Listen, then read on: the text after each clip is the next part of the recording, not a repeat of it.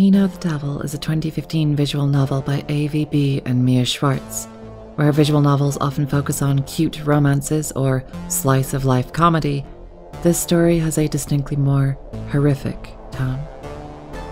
The novel focuses on the relationships between three queer teenagers trapped in a pseudo-religious summer camp. There's a sense of 1980s VHS nostalgia to the horror, much like the tone of Stranger Things, and a certain weirdness to the world, blithely accepted by the characters, that reminds me somewhat of Twin Peaks. This is a story of social isolation and, in particular, the social isolation of queerness, to be viewed as alien and other, and what being other means in a society that views nonconformity as a fundamental, inherent evil, as original sin. For those new to the channel, I'm Salmatil. I talk about emotionally heavy games and other fictional works, and I am an unfortunate queer myself. I'm going to give a spoiler warning from here on in. If you want to give this strange, beautiful little game a try, I'd do so now, as this essay will discuss major plot points and character details. I promise you it's totally worth playing, especially if you're also queer. So if you're still with me, welcome, and let's journey into We Know the Devil. Before we talk about the narrative structure of the game and the specifics of its plot and characters, I want to highlight the way the game presents itself. The composer, Alec Lambert, created a dark, foreboding atmosphere for the whole piece. The soundtrack is moody and haunting. It feels disturbing, with a mix of 1980s teen horror synthetic ambience, punctuated by moments of audio glitching intensity when the plot becomes steadily more horrific. Radio static, air raid sirens, and even a Morse code distress signal are used to great effect when our three protagonists steadily falter and fall under the influence of the titular devil. The synthetic ambience stands in stark contrast to the organic realism of the visuals. The background art is made of real-world photos, not carefully crafted artwork, and it gives this raw, unfiltered feel in a similar manner to, say, the Blair Witch Project. The characters themselves are black and white, sketchy, and not curated in the way that many other visual novel characters tend toward being, but this gives them a unique, raw, and heavily emotional edge that allows us a closer connection more than a standard visual novel style would achieve. Finally, the game inverts the usual visual novel tropes. While many other romance-led games reward players for interacting with one character the most, this game keeps track of which character has been interacted with the least, which character suffers the most rejection and social isolation, which are, of course, the core themes of the game. The story starts us out in a summer camp, implied to be in the Midwest United States. The camp itself is hot, sticky, and mildly unpleasant in that not quite nostalgic way of teenage summers. Though the narration is in third person, the focus of the perspective will shift among our three protagonists throughout the story. There's a matter-of-fact, offhanded mention of the chores of the camp, which includes dealing with the literal devil in the same tone that one would use to describe cleaning a bathroom or other mundane drudgery. We meet our trio of condemned teens. Jupiter, a girl who appears to have all the characteristics of a perfect, well-rounded overachiever, but is notably extremely imperfect when it matters. Venus, a shy, socially awkward kid who seems to be the perfect target for teenage bullies, and Neptune, who appears to embody all the tropes of a generic mean girl, stereotypically attractive, aloof, cold, and texting constantly on her phone to show how much she simply does not care. Each of the trio is wearing some form of camp uniform, with a crucifix emblazoned on their lapels. Late to their evening bonfire meeting, the teens attempt to dodge out of trouble with the camp counselor, a man known only as the bonfire captain. He appears to have all the trappings of a youth pastor, strumming a guitar and also wearing a crucifix on his shirt, while the teens note the smells of burning incense in the campfire, strangely noticing the sickly sense of, and I quote, ashes of monsters of the week and burned out radios. The bonfire captain begins to tell an apparently relatable parable. He talks of how, when he was a teenager, he had two friends, but secretly disliked one of them. This disliked friend got into a lot of trouble for not manning up, which the captain believes would not have happened had he simply been callous, cut the friend away, and quote-unquote left the rest to God, foreshadowing for the inevitable ending that one of our three protagonists may face. As the campfire burns low, he decides to send our protagonist to the isolated cabin in the far side of the woods to apparently meet the devil, punishment for their unspecified failures. The group is sent to perform checks on the sirens and fix the radios, though precisely what this means at this point is unclear. The kids treat it as a mundane task, as irritating as any other. Fixing this fictional technology requires whiskers and diodes and galenas, components of 1920s crystal detectors used in decoding radio signals. Here, instead, they appear to be used as electromagnetic tripwires, rudimentary alarms to detect this apparently literal devil. It isn't long before the trio are approached by another group of teenagers, these ones sketchy, half-present, and overtly mean. It's very apparent that this is a camp for delinquents, for bad kids. What our three protagonists have done to earn such summer incarceration in a pseudo-religious reform camp like this remains an uncomfortable question to ask, and at this point it is left unaddressed. The bullies zero in on Venus, who has frequently been zoning out, dissociating during his assigned tasks. The game presents us with our first binary choice, which two protagonists stay together and which one moves on alone. In the first of these options, Venus and Neptune remain together while Jupiter goes to check on the next alarm station. Though Neptune moves to smart-mouth them away, they don't budge. Venus, despite the verbal onslaught, holds up against the bullies, who eventually disperse by themselves. Apologetic for how long the task has taken him, Venus stumbles over his words with Neptune, who dismisses them, and, in a strangely goading way, implies that she wishes he would fuck up on purpose. Venus remains unable to do this, adhering to social tasks and expectations of others, and admits on some level that he longs to be more like Neptune, more aloof and uncaring, though Neptune does not appreciate his benign envy. You're never allowed to think I have it better off than you. Ever. It's the worst thing you can do. You know, sometimes I kind of envy you, Venus, and other times I kind of don't. In the second option, Venus and Jupiter leave to check on the next sirens, letting Neptune fend off the bullies herself with her natural bitchiness. Venus reflexively apologizes to Jupiter for being the target of the camp's bullies. Jupiter shrugs it off. Apologies aren't necessary for her. She tells him that her way of dealing with the camp's bullies is to play things cool with them and adopt an affable demeanor that allows her to fly under everyone's radar. She doesn't seem to feel this is a very successful strategy in general, though. It helps her dodge trouble, but it keeps her at a distance from everyone, and such distance is hardly something that makes her happy. The three teens walk onwards down the trail in the woods, towards the cabins where they are supposed to spend the night. Shoddily built and semi-dangerous, the ramshackle cabins are not somewhere any of them want to be. Venus notes that the lock on the door is broken, but this isn't a normal lock with a physical key. It's made of wire and radio components, and is not to keep out other people, but to ward off the supernatural. They treat this as a mild irritation, as if so used to questions of existential damnation that it has become their normal, daily life. Humans are much more likely to kill you than the devil is, statistically, says our narrator. Once more, we meet a binary choice. In the first, Jupiter and Venus wander through some of the other dilapidated storage shacks to find spare parts for the radio lock. They discuss the bonfire captain and how, despite his apparent favoritism for Jupiter, the one kid he never yells at, such leniency is hardly reassuring. I don't want to be the sort of person he likes. It makes me shiver. He likes people he can make a little uncomfortable and won't give him any trouble about it. I don't think he's gonna do anything terrible. No, he wouldn't, but maybe he already did. Like, you know how you don't have to touch someone to touch someone? You know? a microcosm of societal influences. While the bonfire captain is not overtly, violently abusive, he still uses passive coercion. He is an uncomfortable presence, even when not physically there.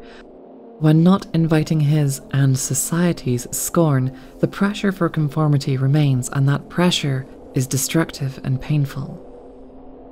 In the second choice, Jupiter and Neptune explore the inside of the shacks and find the one last piece of furniture which hasn't decayed entirely, though external appearances are deceptive. Internally rotted, it falls apart as soon as Jupiter touches it. She feels a sense of guilt over this, of inadvertently always being somehow wrong. Neptune, angry at Jupiter's self-loathing, tells her to never admit it, never get herself in trouble, or to give in to the unpleasant people like the bonfire captain. You're so chill about everyone's bullshit. It makes me so mad. And then you won't even extend the slightest of that chill to yourself. And that makes me even so madder. Can you be just a little less good? In a subtle form of self-harm, Jupiter snaps a hairband against her wrist, a coping mechanism for her self-hatred. Neptune holds her, and silently, a sense of touch, of ethereal hands, forms between them. Though who owns these ethereal hands is yet to be revealed. The night rolls in, and the group, bored out of their minds, decide to play the eternal adolescent game of truth or dare. Jupiter and Venus hesitate, but still engage regardless. Neptune, as ever the one to goad the others into misbehavior, begins coughing as if there is mucus or ichor stuck in the back of her throat. Regaining her composure, she returns with a vengeance, determined to at least see one of her companions play. The choices return.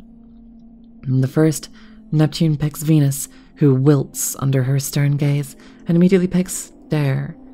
Neptune questions this. When stuck in a camp filled with people making him do dangerous things he doesn't particularly want to do, why would he extend that out with a dare, particularly one picked by the capricious Neptune? His response, though, is interesting.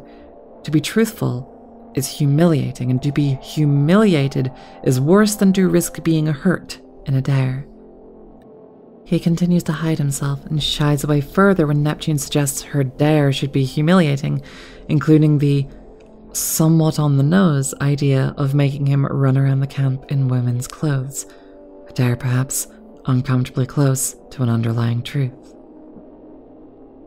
Continuing her apparently corrupting temptations, Neptune is caught in a coughing fit, ichor once more choking up her voice. She finally settles on a playful, yet merciful dare. Venus must stop apologizing for himself for the rest of the night. As subtle as this seems, this remains important. Venus, hiding and ashamed, is constantly apologetic for what he is at his core. Neptune wants him to be unapologetic, taking quite literal pride in his identity and not guilt for his existence. You shouldn't have to apologize for things you don't have to apologize for. Sorry. Whoops. In the next choice, Neptune picks Jupiter, immediately and pointedly asking who she has a crush on. Jupiter stammers and hesitates, though before she can fully answer, Neptune cuts her off and moves on to a different question, implying she already knows the answer. She comments that she can't imagine Jupiter fawning over some dude. Again, perhaps somewhat on the nose. When pressed further, Jupiter continues to dodge the question, stating she'd date anyone who wanted to pursue her, an answer that has no commitment, no definitive revelation, but still offers an invitation. She goes further, implying that Venus would have a crush on Neptune instead, as he has a quote-unquote good taste. While this is not true, it's certainly still a way for Jupiter to comment on her own attractions without directly saying it. A delicate dance, a feather-light touch by someone who cannot speak truth aloud and can only talk in implication. The next hour rolls along, the siren alarms buzzing louder as the night falls. Primed and alert, but not triggered. The narration offhandedly mentions, even a kid can kill the devil. All she has to do is try. The trio discuss leaving the cabin to make the rounds, to check that the devil hasn't tripped any of the alarms. They take their radio devices with them, the one weapon they have against the supernatural. None of them want to. With the potential threat of the bonfire captain possibly checking up on them hanging over their heads, the sirens start to blare their unmistakably horrific note. They decide 2 of them to check the alarms, leaving 1 to stay to guard the cabin. In the first of the 3 choices, Jupiter stays in the cabin, while Neptune and Venus check the perimeters. The narration once more returns. Don't walk off the path. Keep the lights on. Don't let the devil into your heart. Neptune and Venus speak about Jupiter in her absence. Do you think she hates us? It's not even her fault she's at the Summer Scouts, like it's ours. Venus, can you shut up? Please? Jupiter doesn't hate anyone. She's like an aesthetic monk and not giving a shit. They continue to talk more. Neptune clearly worries for Jupiter and worries how much she is repressing, though in lieu of comfort and restraint, her solution is far more radical. No one is that invincible. If it hurts, you should say so. People are supposed to get hurt by things. It's fucked up to not. It's like, it's not good for you. You too, Venus. Have a little more self-respect. I know that. It's not like I'm stupid, you know? I worry about her too. You know? Don't you at least want to make things a little easier for her? No. I want to make it worse. I want to make it so bad she has to say it. I want to hear it out loud.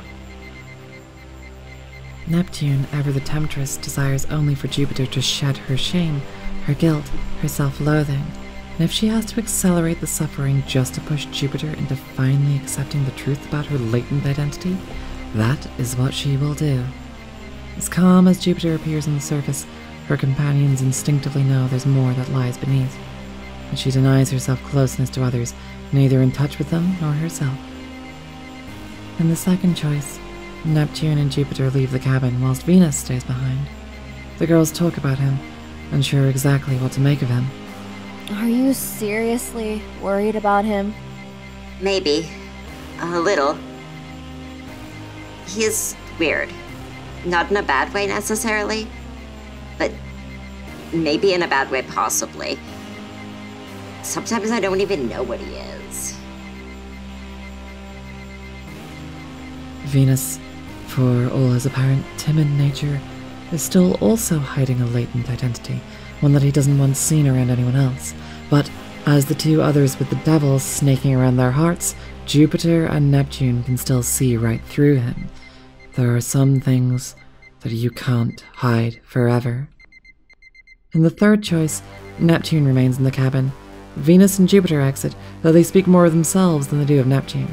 Venus talks of how often he allows himself to get into trouble by going along with what others tell him to, including bullies with bad intentions, like Group South, the bullies we encountered earlier.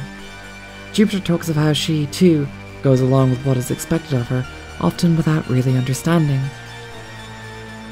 My mom doesn't believe thinking things out is something you can teach. To her, you either get it or you don't. And until then, you should just shut up and do the right thing instead of looking like an idiot. They contemplate how Neptune would never engage in such passivity, how her devil-may-care rebelliousness is perhaps actually the better path. And of course, the devil deeply cares. The group all return to the cabin together. Jupiter and Venus start becoming nervous, and Neptune points out that such anxiety is sure to bring the devil down upon them. This does not help. Now exasperated, she brings out a way to drown such fears, a bottle of poor quality alcohol that she'd smuggled in, and she brings out 2 shot glasses. In the first choice, she drinks with Venus, gently bullying him into accepting the temptation. They drink together and barely hold down the nauseating vodka. Quickly becoming intoxicated, they merrily argue, Venus telling Neptune that her true problem is that she hates herself. Neptune, entirely nonplussed, blithely admits that this is true of her and everyone else in the world and shrugs off the jab. She begins her retort, telling Venus what his true problem is, but is interrupted by the bile and ichor again building in her throat. Coughing and retching, she rushes to the bathroom. Venus goes with her to hold her hair back, though notes how she's vomited far more than just the alcohol she's drank. The devil's bile is already in her, though neither she nor Venus will admit it. Venus promises not to reveal this embarrassment to Jupiter. Neptune promises she'll be entirely better by the morning, but the situation remains uncomfortable for them both. Despite the discomfort, they finally give each other some measure of honesty. Venus, your problem is that you are very nice. That you want something. And you think being nice is gonna give it to you. But it never will. And until you figure out what it is you want, every kindness of yours will be full of that want. Like mine is. Your problem, Neptune, is you think being mean's more honest, but you're just as bad as Jupiter. Or me. In the second choice, Neptune shares her alcohol with Jupiter, who barely takes any persuasion to drink it. She barely remains tipsy and reveals that her parents let her have small amounts of alcohol on Sundays. Neptune and Venus, by comparison, become drunk far quicker. Whilst talking about her parents, Jupiter also reveals that her father doesn't like women, not in any misogynistic sense, but implies that he has no real sexual nor romantic interest in them. Neptune is confused as to why a gay man would send his daughter to a religious camp. However, Jupiter implies that this is to placate her more strict mother. She remains vague on any further details of her family life. In this route, Neptune once more starts to cough and splutter, though in this instance holds back the bile, begging Jupiter not to look. She barely keeps her composure. She, too, wishes to keep her darker, quote-unquote, disgusting side hidden, but especially from someone that she deeply admires, or even loves. As midnight rolls around, the trio finish off the bottle of paint-stripping vodka. Neptune suggests that they play another game, as they've already played Truth or Dare. Venus drunkenly suggests 7 minutes in heaven, but seems to immediately regret it. Jupiter, finally also drunk, declares that it is her turn first. In the first choice, she picks Venus. They enter the darkened closet together, giving them both a chance at more honesty. Only speaking in a roundabout halfway nature, they both admit their knowledge. The growing attraction between Jupiter and Neptune is present, and something that Venus is aware of and trying to help foster. They both understand that Venus is not like the other boys, too.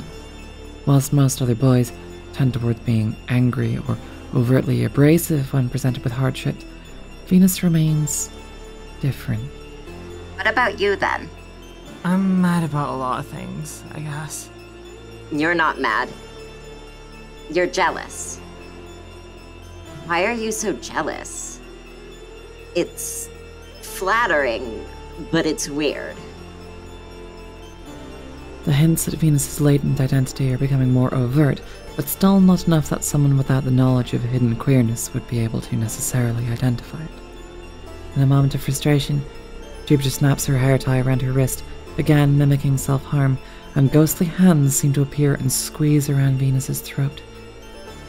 Though they vanish just as soon as they appear, Jupiter remains fearful and guilty, somehow knowing that it's her fault, the fault of the devil inside her. In the second choice, Jupiter picks Neptune. The two become close, their bodies press up against one another, and they admit their truth with touch, without words. It's not real if we don't say it out loud, right? That's right. No one can prove it. No one except us.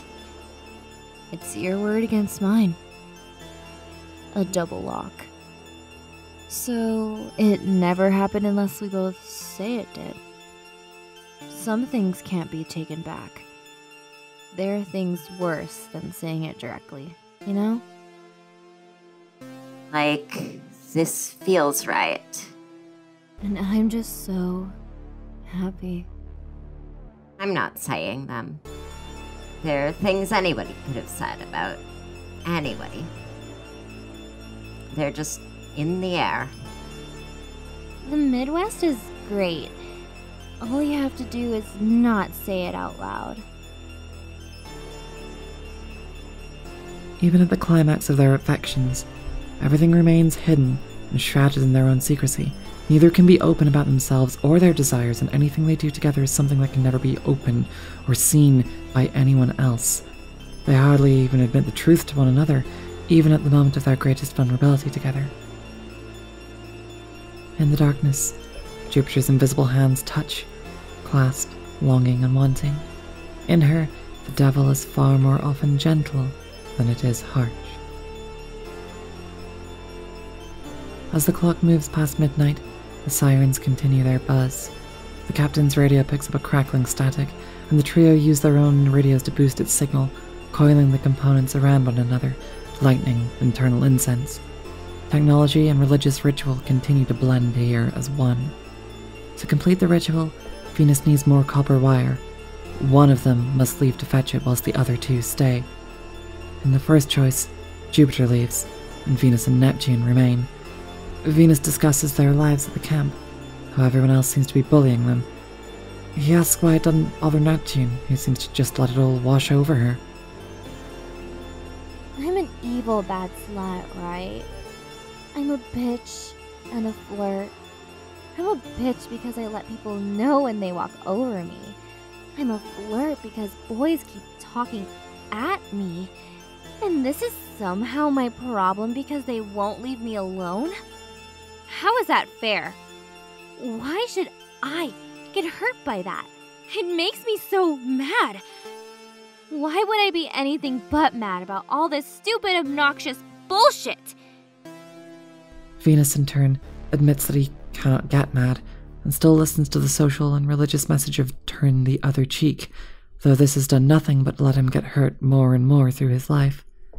As much as Neptune remains the temptress and encourages him to actually feel his emotions, she once more admits that he is entirely unlike the other boys in the camp. Whatever the reason, she encourages him to keep it up. In the second choice, Neptune leaves to fetch the wiring, as Jupiter and Venus remain in the cabin. Venus at last admits his underlying feelings, his burning, barely contained anger at being abandoned by the other scouts, at being neglected by their families, at being society's scapegoats. Right, try hard. Not everyone in the normal scouts tried all that hard, you know. Do you think everyone in the scouts tried harder than you ever have? If it's true, it's true. But if even one person who didn't try as hard as you got more than you have to say it isn't fair. Doesn't it feel unfair? It's just reality.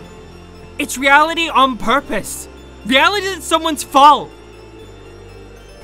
He continues to express his anger at the inequality of the world, revealing why he remains so otherwise passive throughout the narrative. When someone rigs it from the start and then says, try your best, doesn't that make you mad?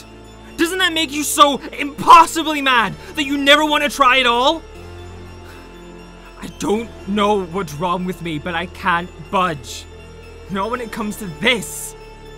Whatever they want out of me that's not fixing radios. To be tougher? To grow up? To... Wait. What was that? Before Venus can finish his thought, he is interrupted by visions of shimmering bright lights, the same dissociative will-o'-the-wisps that he has encountered before. His hidden anger every time he is told to be a man betrays the presence of the devil within him. As the trio approach the early hours of the morning, the devil finally comes to visit, and instead of the common visual novel or romance genre trope of pairing off the characters that have been interacted with the most and giving the player their happy ending, the game instead keeps track of which character has been interacted with the least, which one suffers the social isolation, which one is the scapegoat, which one is just that little bit worse than the others. That lonesome girl will be the one most vulnerable to the call of the devil, and she will be the one most likely to fall.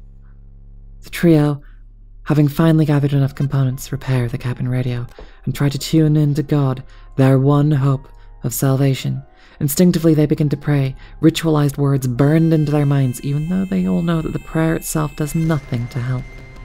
God remains static, constantly on 108.9 FM, a single prescribed signal for everyone to find. The devil, on the other hand, is constantly shifting in the spaces between signals, never in the same place twice. Whilst it is easy to walk the path of the rigid light, to walk in the dark is to walk the unknown. They find God, and God delivers his parable, threatening and judgmental, sounding like quote-unquote every boy you're afraid of, talking at once. And at last, God speaks. God, synonymous for patriarchy, for power, the rule of social hierarchy, and society's every ill judgment against those it casts out. Each of you shall choose. It is certain that the devil is coming.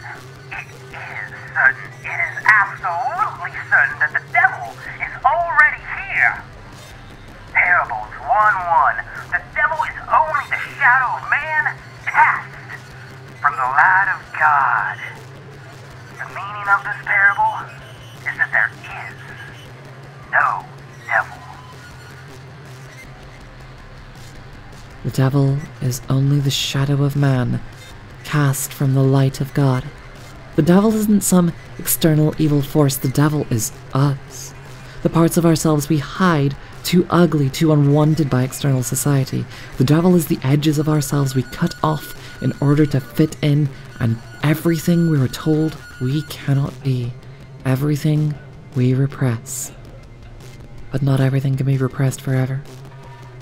The three girls gather around each other, terrified, despairing, angry, each convinced that they are the devil, and everything is about to happen is in fact their own fault, and so each of them fall.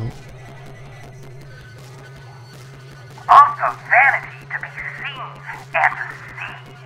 The human eye sees clearly by the light of God, but the devil by his own light, and thus sees only his own truth.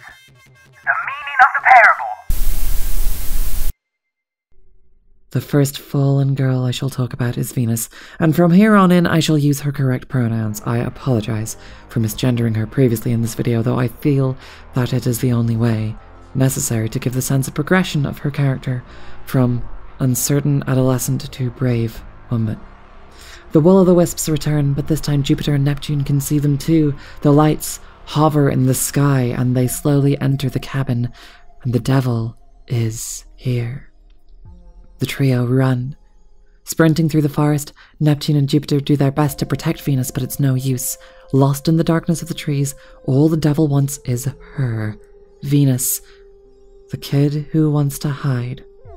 The devil's lights claim her, and, stars in her eyes, she finally becomes herself, the devil incarnate. The temptations, the hidden ugliness, the latent soul hidden beneath the socially polite surface, everything she has tried to hide finally comes shining through, her gender at last truly revealed. Why wouldn't you let it have me? I don't want to be strong. I don't want to be that sort of person at all. The lights at the edge of my eyes, I want to see them so much. They're so horrible. I can't look away.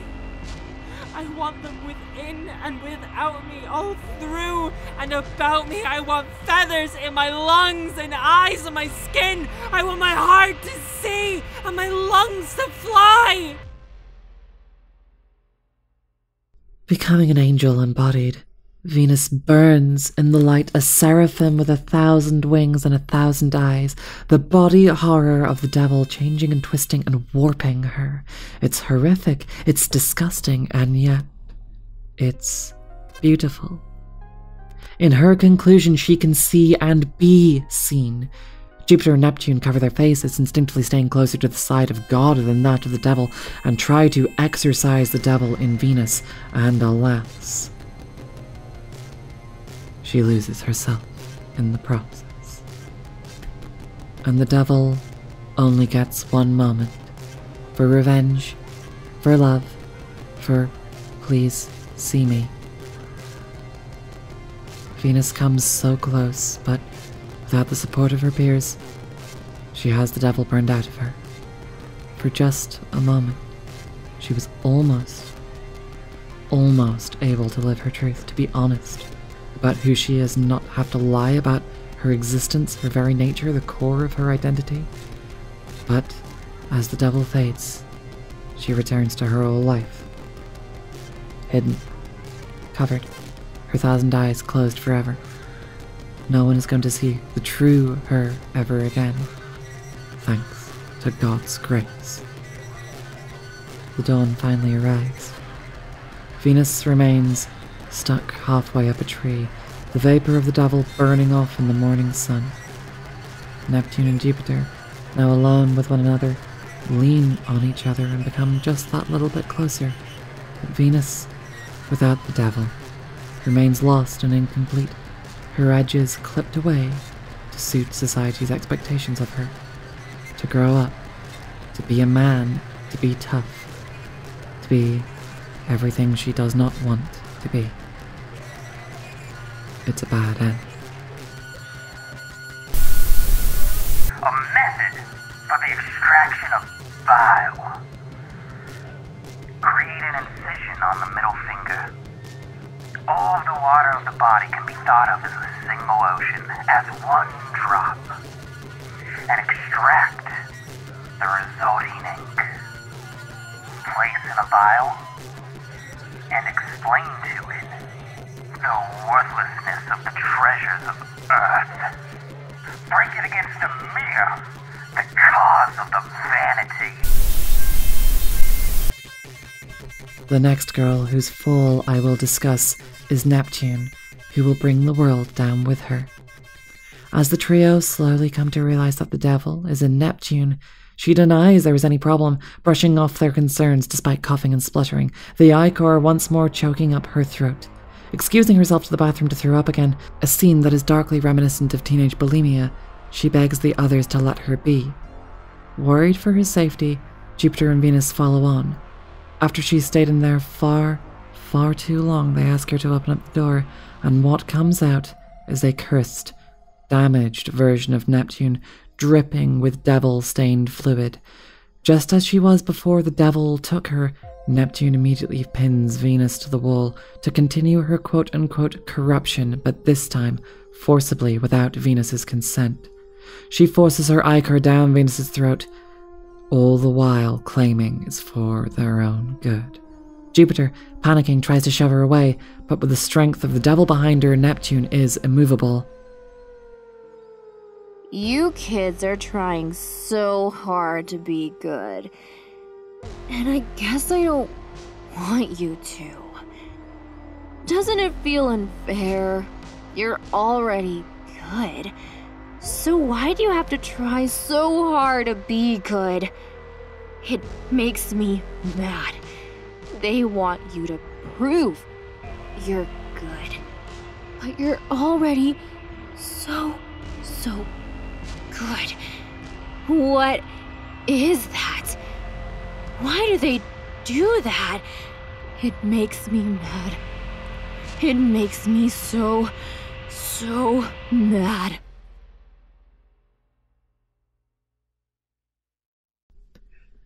When Jupiter tries to stop her, she remains determined.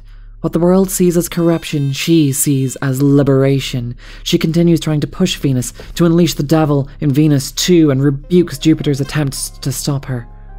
Does that kid look happy to you? Well, I guess we have different opinions. And you will have to stop me from making him into what he's trying very hard not to be. And Jupiter, I want to do the same to you so badly. So badly. I don't want to be good, ever. And neither of you should want to be either.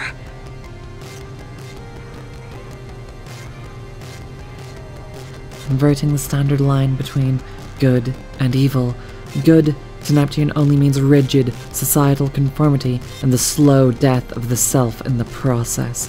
Bad means giving into temptation, yes, but it's also the only way to live any form of truth, to have any form of freedom or any form of authentic life. But in this ending, much like in Venus's ending, the others don't give in. Neptune alone remains with her words unheard and her temptations unheeded.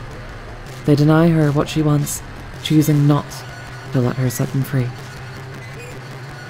And the devil only ever gets one moment. For revenge, for desire, for please think of me.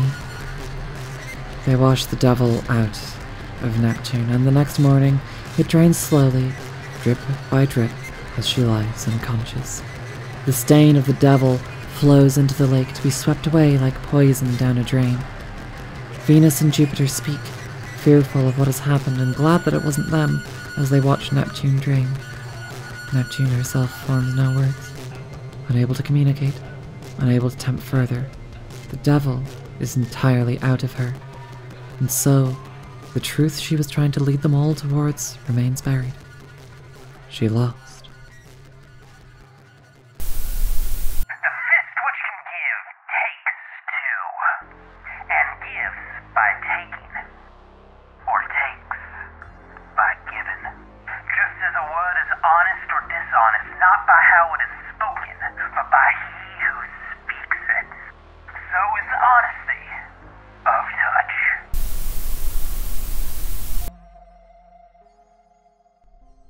The last girl I'll discuss is Jupiter, and her fall is a quiet, harsh thing.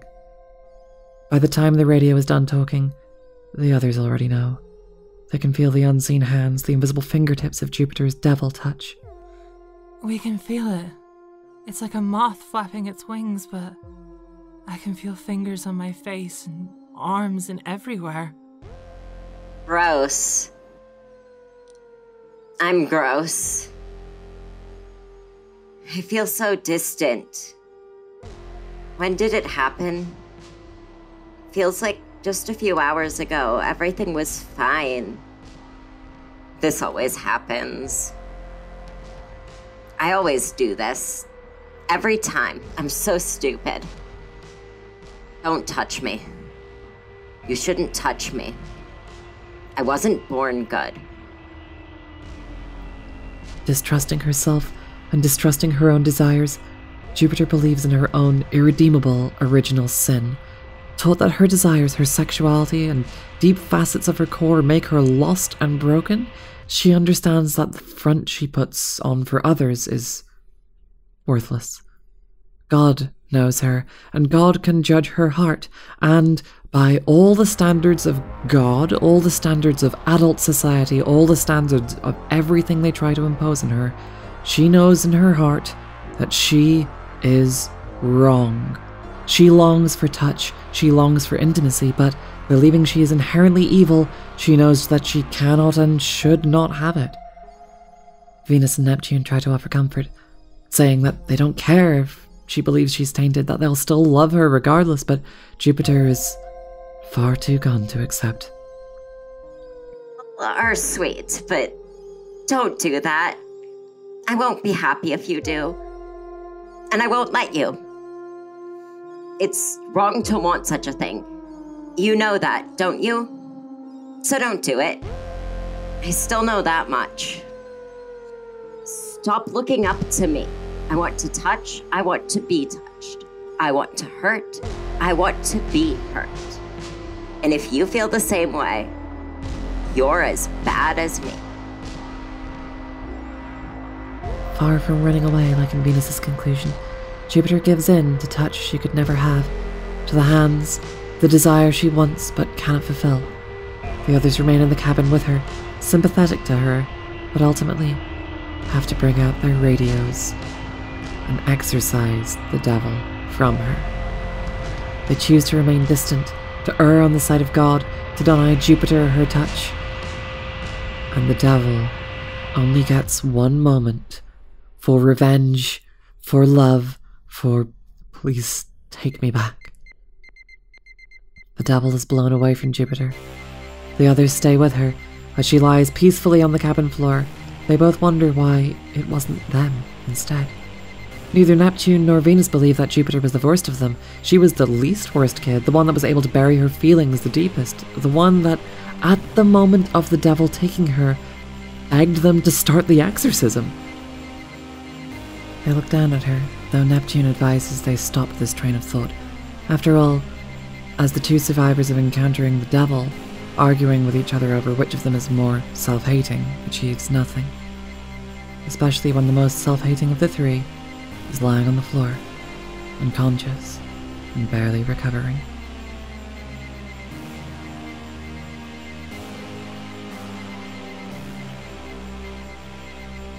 Jupiter never fully gives in to the devil as much as she wants to. Even at her worst, she has still internalized God's social laws, reminding her how wrong her needs are. She remains trapped in her hedgehog's dilemma, desiring touch, desiring intimacy so badly, but guilting herself, quite literally, to hell and back for even having such feelings at all. What's ugly isn't that we had to choose one of us to be the scapegoat. What's ugly is that we have to choose it all. As sad and fundamentally depressing as the other endings may have been, there is still one more ending, a secret ending, in which no one is left out. No one girl is the worst, but they all go down together. This time, they retune the radio, but instead of finding God and God's judgment, they find the devil. Oh. Hi there. Oh, darling. I miss you. I have always missed you. I can still remember what your faces were like. I have missed them since before you were born. Please come back. I know I can't offer much. The bodies I can give you are weak. The stories I tell are impossible. My world is even more precarious than this one. But please, come back. It hurts to see you like this. So unhappy in these bodies of yours, stricken by those stories. Forced to live in so much pain. I can't even come save you. But I can promise one thing. There is room for 3 in my world, and only 2 in his.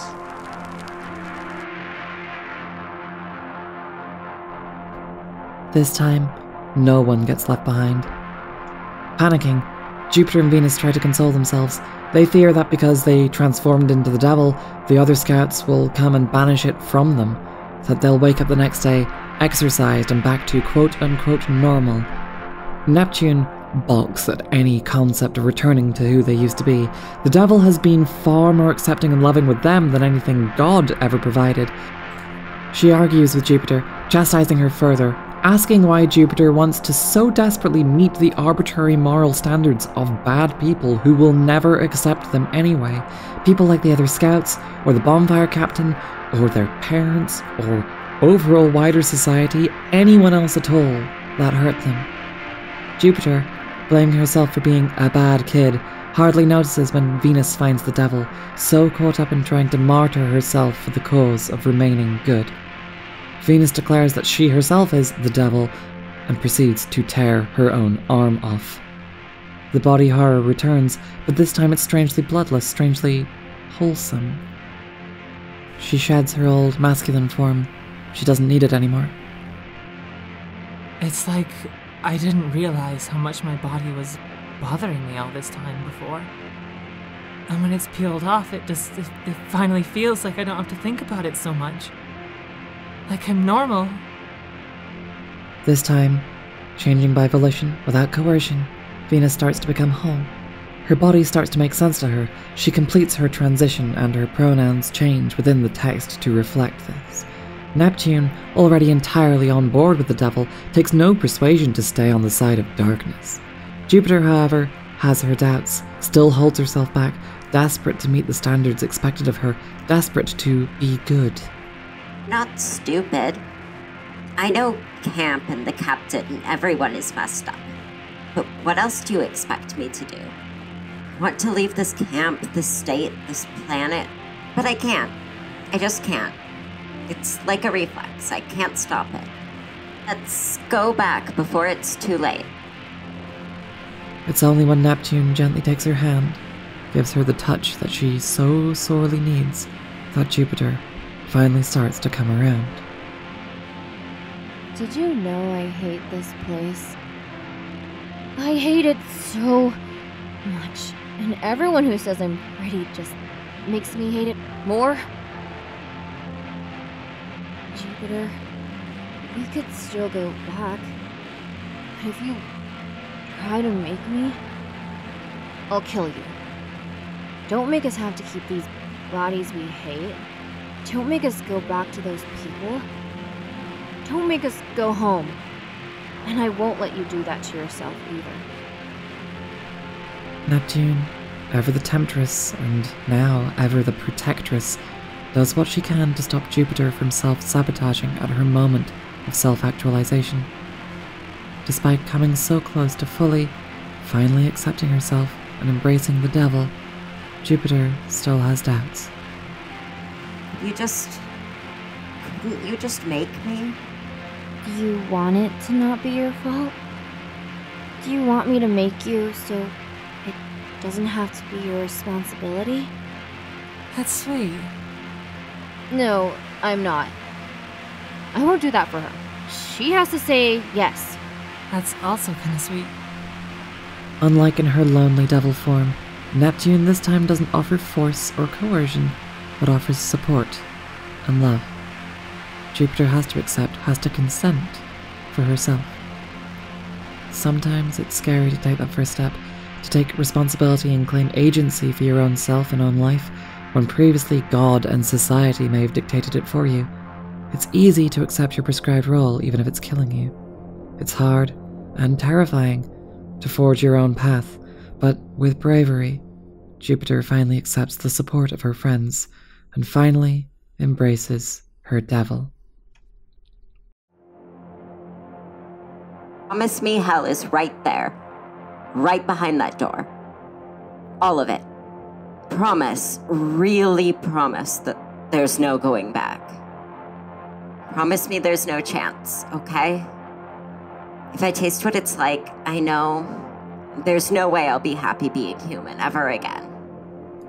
If I have to be in my old body again, I'll die. So if you also promise that I won't ever have it again, what I will promise you is I won't drag you down. I'll stop thinking you're so cool.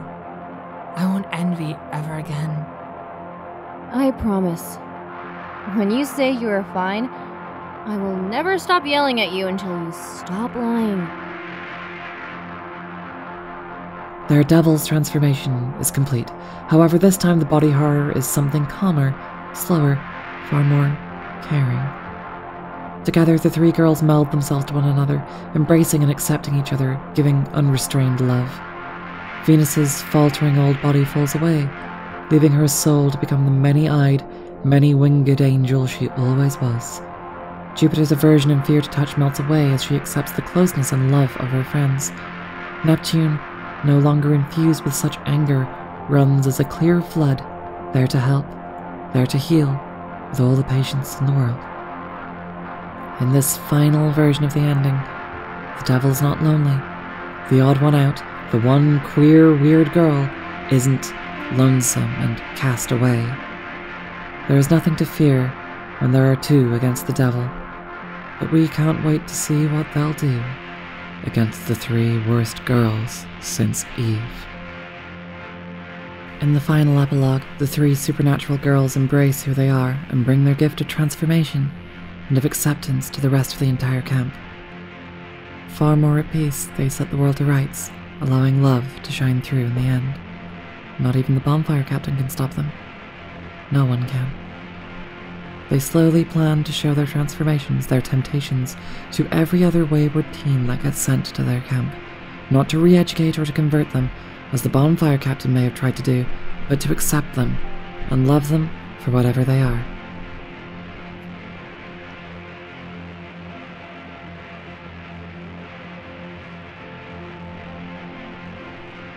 The feeling that We Know the Devil elicits is one of uncertainty, vague half-understanding, and a background sense of anxiety. The elements of its world-building are often left unexplained and threadbare at best, harkening back to the tropes of its narrative origins, the ghost story and the gothic horror. Audience imagination is allowed to fill in many of the blanks. The technology and the religious rituals paint a picture of a weird, confusing and scary world that neither we nor our main characters can really understand. After all, how do incense sticks and ashes of monsters of the week fit in with radio contraptions, and how do these exorcise a very literal devil? It instead far more focuses on humanizing its characters, but even then, many of the conversations that they have are subtle. Things are spoken around whilst never being spoken directly of, a relatable occurrence for any queer teenager, or at least a relatable experience for me. In places where it's dangerous to be too honest or too open about yourself and your identity, speaking in code becomes the norm. Gothic horror has often been used as a method of talking about the strange, the terrifying, and the other. Societies that viewed queer identity as inherently other and inherently somehow bad often use horror as the main means of exploring queer identities. We Know the Devil continues this tradition that started with the works of queer relationships of Carmilla, or the body horror sexuality of the great god Pan, but now from the perspective of the stranger, from the queer other themselves. The horror now, therefore, isn't the twisting or the warping of bodies, or the unusual acts of queer sexuality, or the expression of identity. The horror is instead seen in the act of forcing oneself to fit a social mold that does not fit. The horror is in the act of making yourself acceptable to others by trimming your own wings. It's the act of assimilation. It's the act of obeying God. All of these things are a slow suicide. It is only by embracing the strange, the terrifying, and the other can any latently queer adolescent, or adult for that matter, truly become free. God is not fair, and nor is society. In this world, we know that the law of God demands a hierarchy, and whenever there is hierarchy, someone has to be the bottom. Much like the real world, this is designed to allow those at the top to retain power, and forces those below to fight each other instead.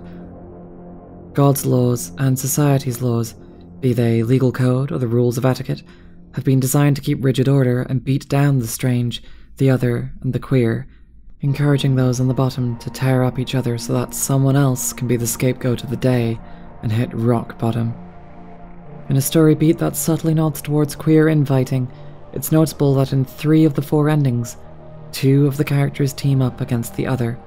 One is left out, one is isolated, and one is made to be the scapegoat for the devil, the things the kids can point to and blame for all the social problems. Even if you're a filthy queer, so long as you can say, someone else is worse than me, you might climb the ladder for yet another day. We see this often enough in the real world too, time and again, with Milo Yemenum's Blarch White and Calvin Grove Garage Band being some of the most prominent recent examples. Even within more progressive queer circles, internal bullying is still rife. Myself and my co-authors have all suffered from being the scapegoats of our peers, whether in quote-unquote normal straight society or within queer groups, many of which can be just as vicious. Hierarchy and social capital never quite go out of fashion anywhere, it seems. When 2 of our characters exorcise the devil out of the 3rd, it is still an inauthentic act, a lie. We, as the audience, know the devil is inside all of them. It always was. It doesn't matter if they choose to give in to the temptation or not. It is part of their hidden identities. Avoiding being the devil today is just postponing the inevitable.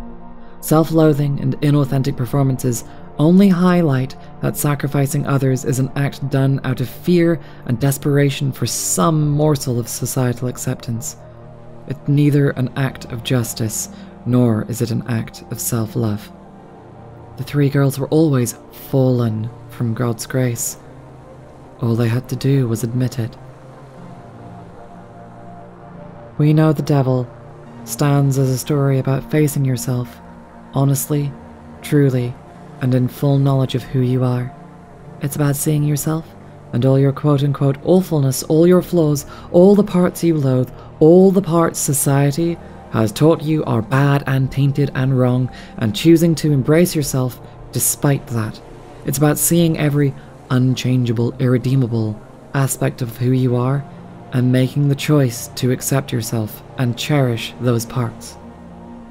It is a choice that requires the bravery to take responsibility for yourself, your identity, and your own happiness. If the devil is in the other, then we are all the devil, for none of us are perfect in God's light, and God, of course, leaves no room for error.